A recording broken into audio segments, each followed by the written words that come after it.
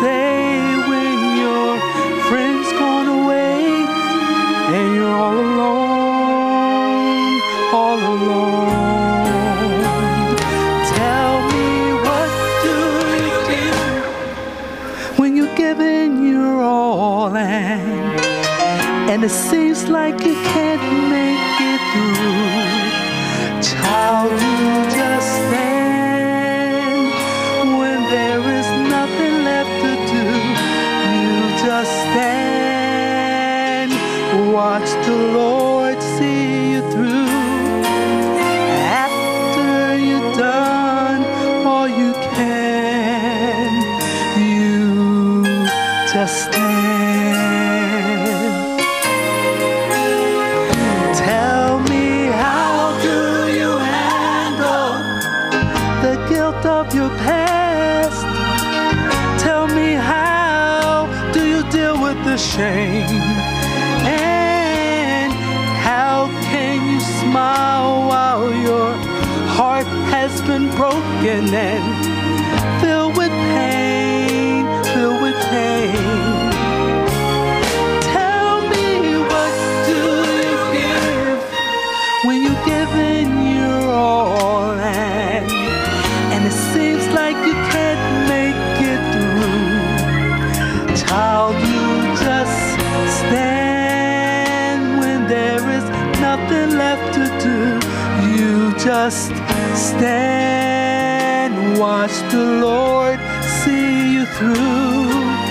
After you've done all you can, you just stand and be sure. Be not entangled in that bondage again. You just stand and endure. God has a purpose. Yes, God has a plan. Tell me, what do you do when you've done all you can and it seems like you can't make it through? Child, you just stand. You just stand. Stand. Don't you dare give up. Through the storm, through the rain, through the hurt, through the pain. Don't you bow, don't you bend, don't give up, don't give in. Hold on, just be strong. God will step in and it won't be long. After you've done all you can, after you've gone through the storm,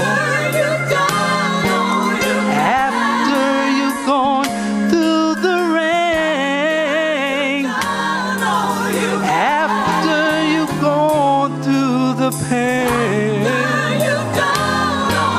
after you've gone through the hurt, you prayed and cried, prayed and cried, prayed and cried, prayed and cried, prayed and cried, prayed and cried. After you've done all you can, you just stand. In Jesus' name, in Jesus, you just stand. 2 Kings chapter 22.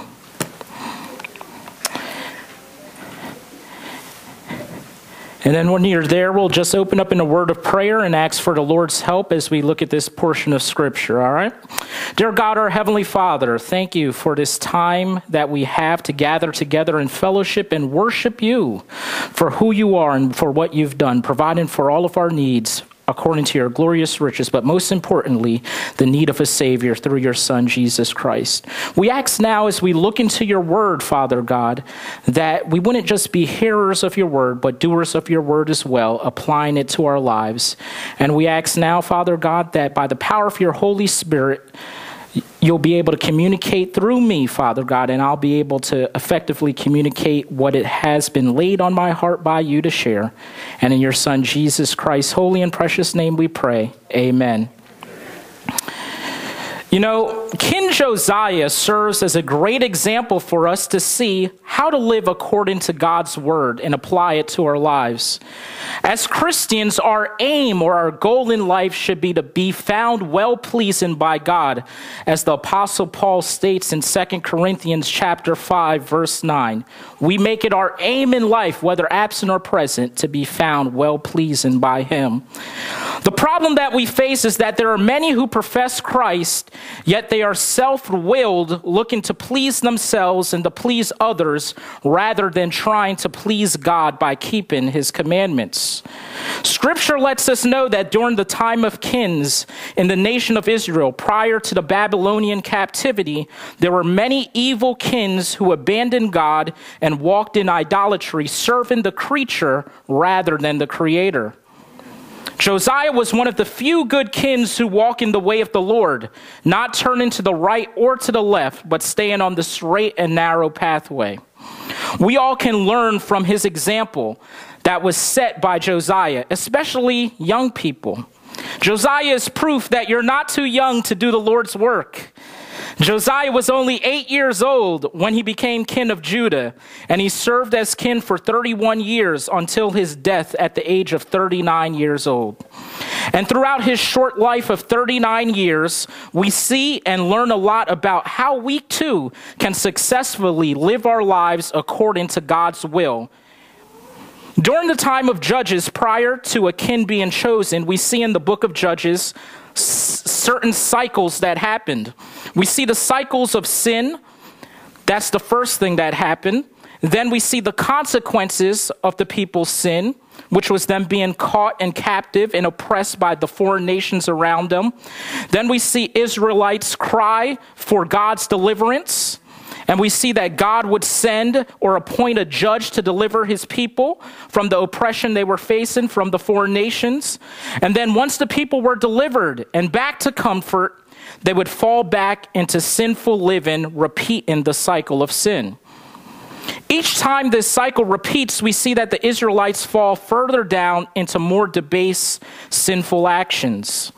And the phrase that we see in the book of Judges that summarizes that sinful cycle is that in those days there was no king in Israel, and everyone did what was right in his own eyes. And in Scripture, we see the danger of doing right in our own eyes. Psalm 36 verse 2 says, "For he flatters himself in his own eyes that his iniquity cannot be found out and hated." Proverbs 12:15, "The way of a fool is right in his own eyes, but a wise man listens to advice." Proverbs 16:2, "All the ways of a man are pure in his own eyes, but the Lord weighs the spirit." Proverbs 21:2, "Every way of a man is right in his own eyes, but the Lord weighs the heart." To do right in our own eyes is flawed and sinful. Left to our own nature and our own standards and our own judgments is sinful. We must do what's right in the eyes of the Lord. That's the only way that possible for us to do right. It has to be done according to God's will and God's standards. And today in this portion of Scripture, we will see how we too, like Josiah, can do what is right in the eyes of the Lord. Let us look at the first two verses here in 2 Kings chapter 22. It says, "Josiah was 8 years old when he became king, and he reigned 31 years in Jerusalem. His mother's name was Jedidiah, the daughter of Adai of Boskoth, and he did what was right in the sight of the Lord, and walked in all the ways of his father David. He did not turn aside to the right hand or to the left. The first thing I want you to see is that in order for us to do right in the eyes of the Lord, we need to pattern our lives after a godly example. In order for us to do right in the eyes of the Lord, we need to pattern our lives after a godly example. It has been said that the biggest influence one can have in their life is mom and dad. Parents are both the best and worst influencers of their children. Parents are both the best and worst examples to their children. In the church, we often hear the critique that many of society's problems and sin can be attributed to the unstable family structure of fatherless homes. And I'm not disagreeing with that observation, but I do want to dig deeper into the fact that whether we had a mother and father in the home or not, we are still responsible for doing right in the eyes of the Lord. Whether we had a good and godly father or a bad and ungodly father in the home, we are still responsible for doing right in the eyes of the Lord. And we are held responsible by God because he has revealed himself to us and he has revealed his way to us in his word. Let us look a bit up in 2 Kings chapter 21, verses 19 to 26, right before this portion of scripture. So if you just look back, verses 19 to 26 of the previous chapter, 21, it says, Amon was 22 years old when he became king, and he reigned 2 years in Jerusalem. His mother's name was Meshullemeth, the daughter of Haruz of Jotbah, and he did evil in the sight of the Lord, as his father Manasseh had done. So he walked in all the ways that his father had walked, and he served the idols that his father had served, and worshipped them. He forsook the Lord God of his fathers, and did not walk in the way of the Lord. The servants of Amon conspired against him, and killed the king in his own house. But the people of the land executed all those who had conspired against King Amon. Then the people of the land made his son Josiah king in his place. Now the rest of the acts of Amon, which he did, are they not written in the book of the Chronicles of the kings of Judah? And he was buried in the tomb in the garden of Uzzah. Then Josiah, his son, reigned in his place. Josiah had a bad and ungodly father in King Amon, who abandoned the Lord, did not walk in the way of the Lord, and did evil in the sight of the Lord by serving and worshiping idols. King Amon was a bad and ungodly influence for his children to experience and be exposed to. If you look at the text, we see that Amon walked in the way of his father Manasseh, who was a bad and ungodly influence on him. Amon chose to walk in the evil way of his father Manasseh. And if you look in the portion of scripture we just read, 2 Kings 22, verse 2, we see that Josiah chose to walk in the way of David, his father. Pay close attention to that statement there. It says Josiah walked in all the way of his father David. Josiah's natural, biological father was Amon, who was a bad and ungodly influence on his life. But Josiah's real father figure, the person he chose to emulate, the person he chose to follow, the person he chose to pattern his life after, was King David, a man after God's own heart. And he walked in the way of the Lord.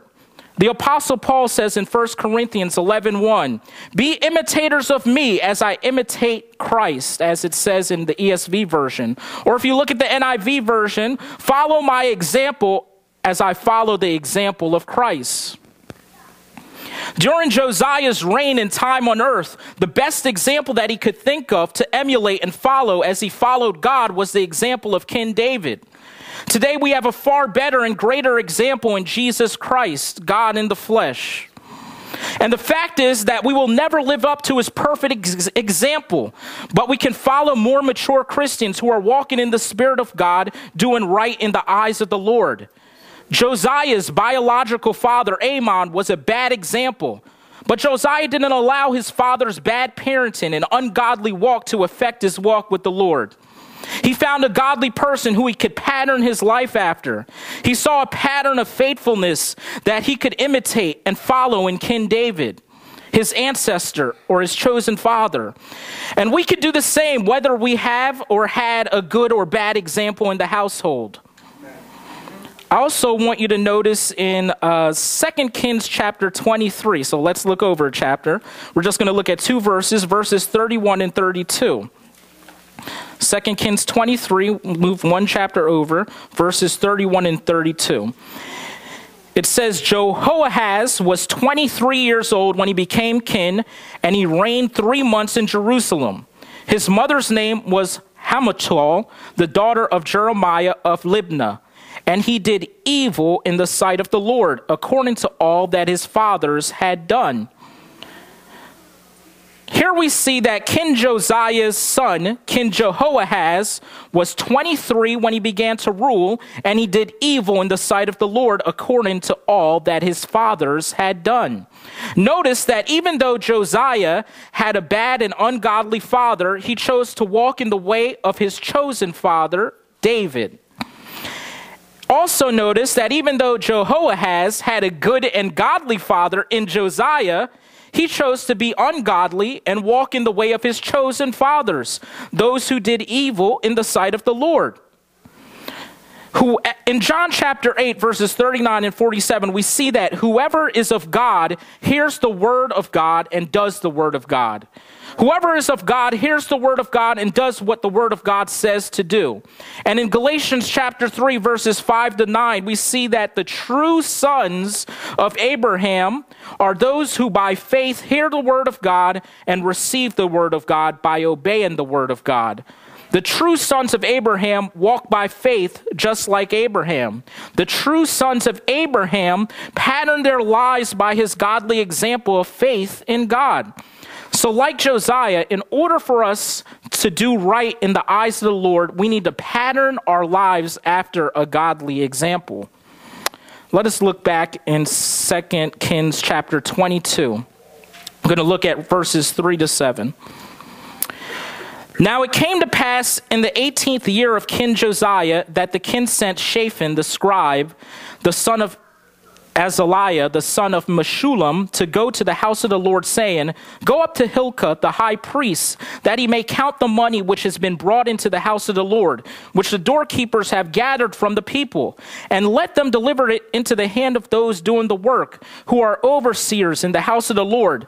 Let them give it to those who are in the house of the Lord doing the work, to repair the damages of the house, to carpenters and builders and masons, and to buy timber and hewn stone to repair the house.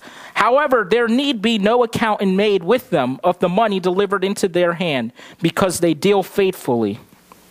The second thing I want you to see is that in order for us to do right in the eyes of the Lord, we need to pursue God's work.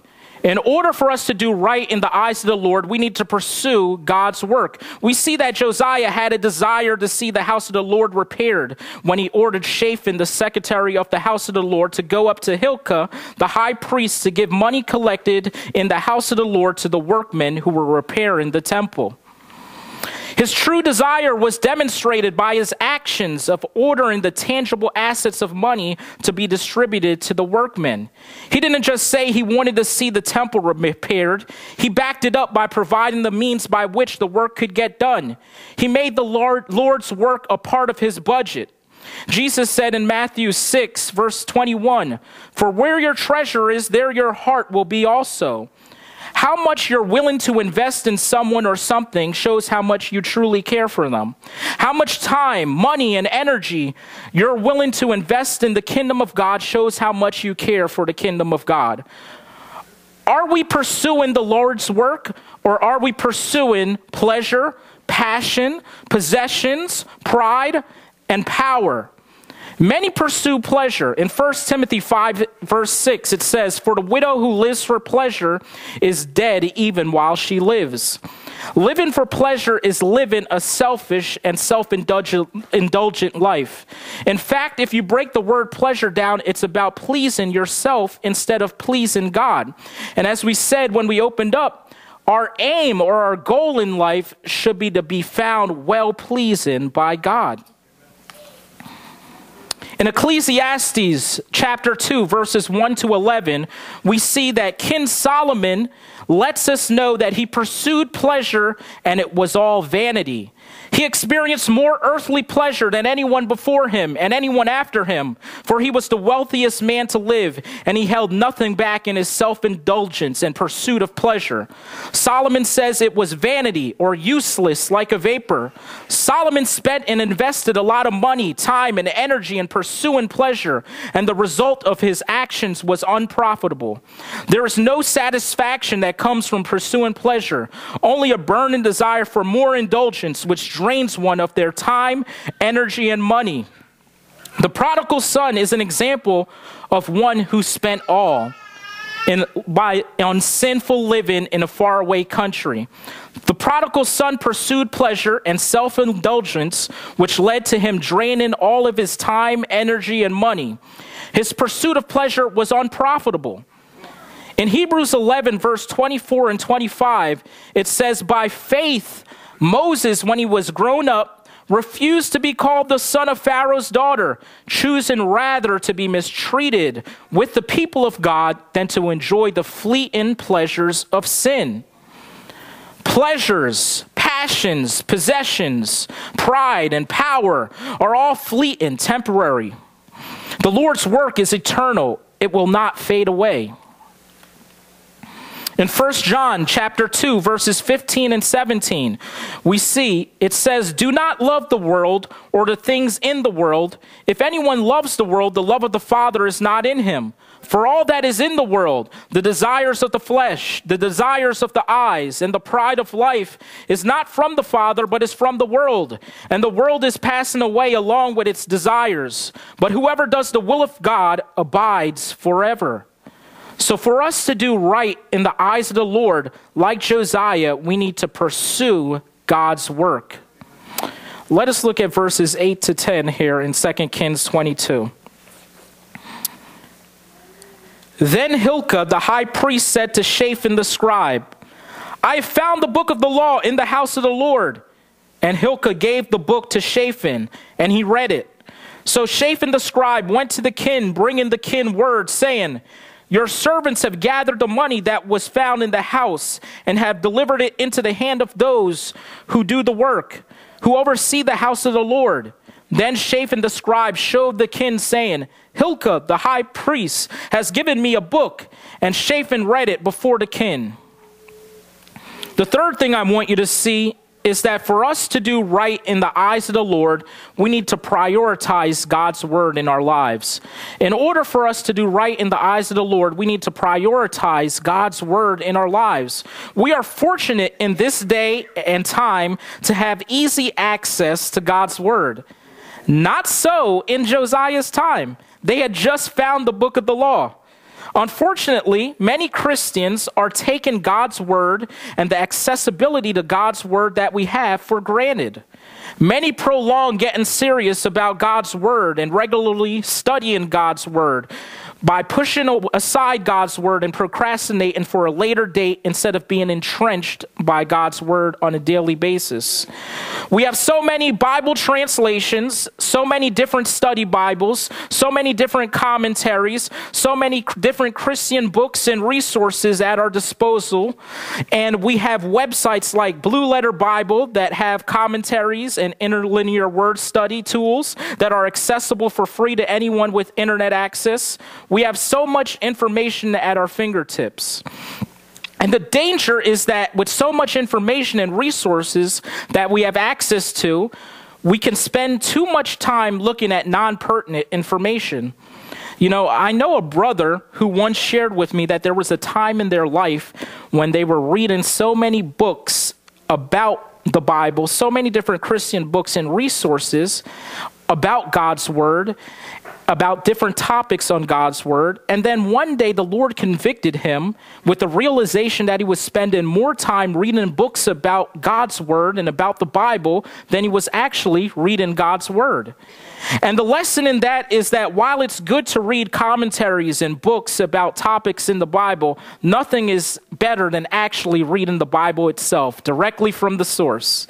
And we need to make it a priority to read God's word, study God's word, memorize God's word, and obey God's word.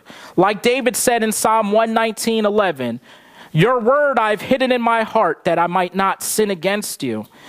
And Psalm 119:105, your word is a lamp to my feet and a light to my path.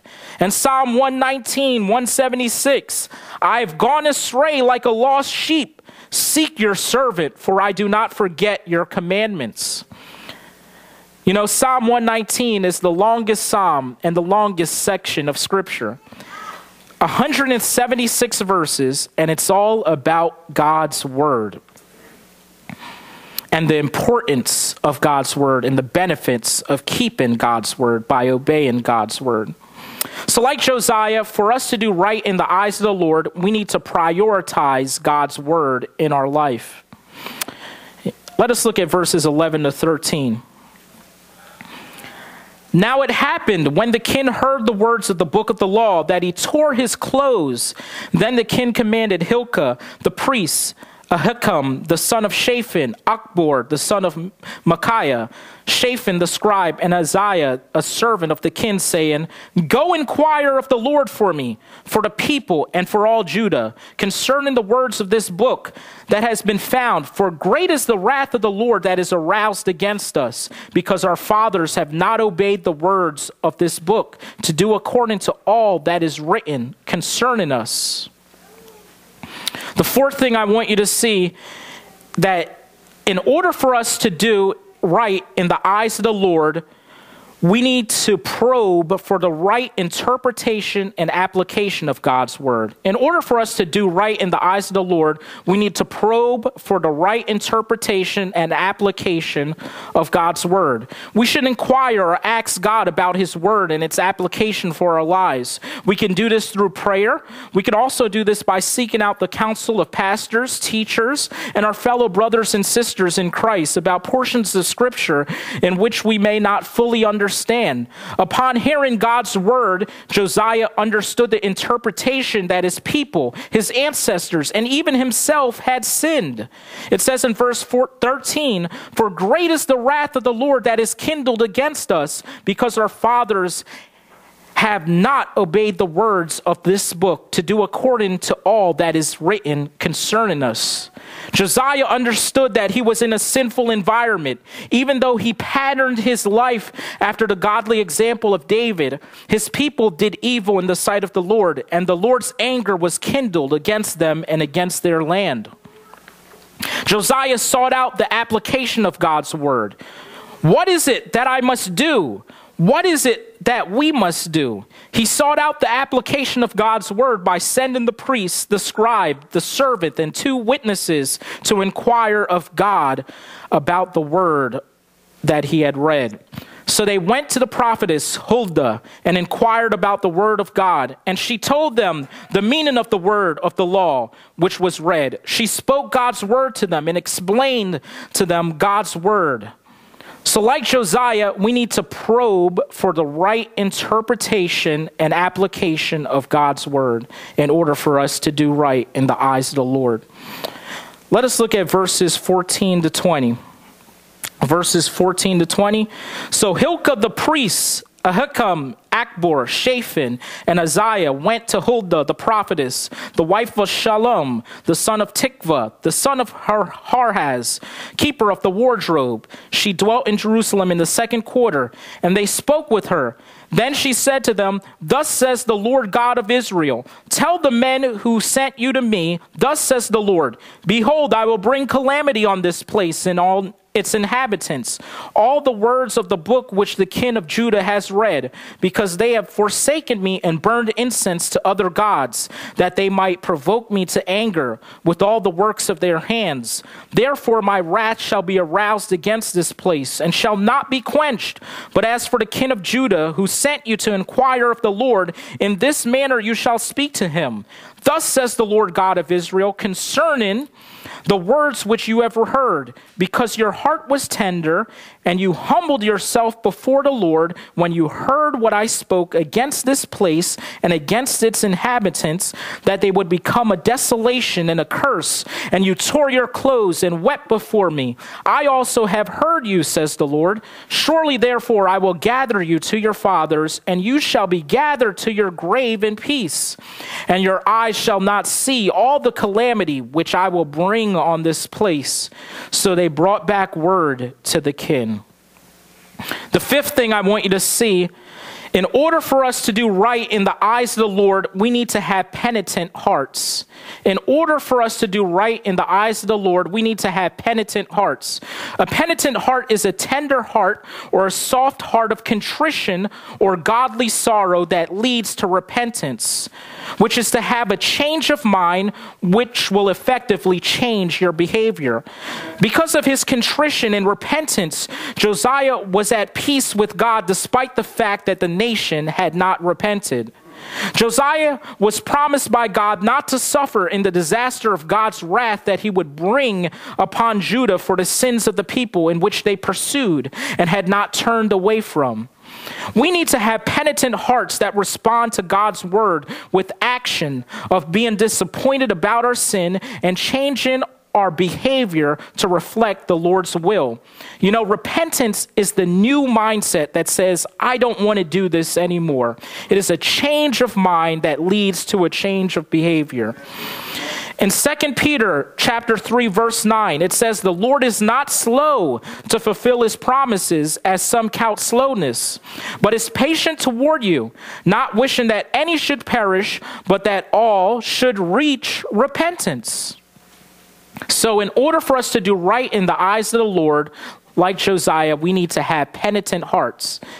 And then the sixth and final thing I want you to see is actually in chapter 23. Now, today we're not going to read chapter 23. I'm actually going to give that to you as a homework assignment. So when you go home today, I want you to be like the Bereans and make sure that everything I said was true. You can't just take my word for it. You got to probe for the right interpretation and application of God's word for yourself. You have to look in the word, make sure that everything I said was accurate, right? And so a part of your homework assignment is to read chapter 23 for this sixth and final part, because it's a long chapter there. So you could break it up for, a little bit each day for the week, all right? And then I'm going to check back with you next week when I see you to make sure that you did your homework assignment, all right? So the sixth and final thing I want you to see is in chapter 23, and that is, in order for us to do right in the eyes of the Lord, we need to purge sin from our lives and from the land as much as we have the authority to do so in our surroundings. But all of us have the authority in our own lives to be able to purge sin from our own lives. And then whatever sphere of influence the Lord has given us at our jobs, in our homes, or in the social political environment, each one of us have different levels of authority and different spheres of influence that the Lord has given to us. We need to be able to purge the sin in our lives personally and to the influence that we have in our surrounding communities. All right? All right, so amen. So in order for us to do right in the eyes of the Lord, we need to what? Pattern our lives after a godly example. We need to pursue the Lord's work. We need to prioritize God's word in our life. We need to probe for the right interpretation and application of God's word. We need to have penitent hearts upon hearing God's word, right? That's repentance, a change of mind that leads to a change of behavior. And then we need to purge sin from our lives and from our land according to the influence that God has given us within the land. If God can use an 8-year-old boy, God can use me too. If God can use an 8-year-old boy by faith, if he could do right in the eyes of the Lord, so can I too. And if I can do it, so can you. So let us be encouraged by King Josiah's example. And I'll just close out with one scripture reading. 2 Chronicles chapter 7, verse 14. If my people who are called by my name will humble themselves and pray and seek my face and turn from their wicked ways, then I will hear from heaven and will forgive their sin and heal their land. Amen. Amen. Let us just close in prayer. Dear God, our Heavenly Father, we thank you for your word, Father God. Help us, Father God, like David, to hide your word in our hearts that we might not sin against you. And Father God, for us who have sinned, Father God, it says in your word, for all have sinned and fall short of the glory of God. And it also says, if we confess our sins, that you are faithful and just to forgive us our sins and cleanse us from all unrighteousness. Help us, Father God, upon reading your word, to confess our sin, which means to agree with you that our sin is despicable, disgusting, and deserving of death. And then also, Father God, help us to repent, to turn away from our sin by having a change of mind that leads to a change of our behavior. Help us to purge the sin from our lives and in our surrounding areas, the areas in which we have authority and influence over, in which you have given us, Father God. And help us to seek to do right in your eyes, Father God, not our own eyes, not in our own sinful eyes, but in your eyes, Father God, by relying on your word and obeying your word. Father God, we ask these things in your Son, Jesus Christ's holy and precious name. Amen.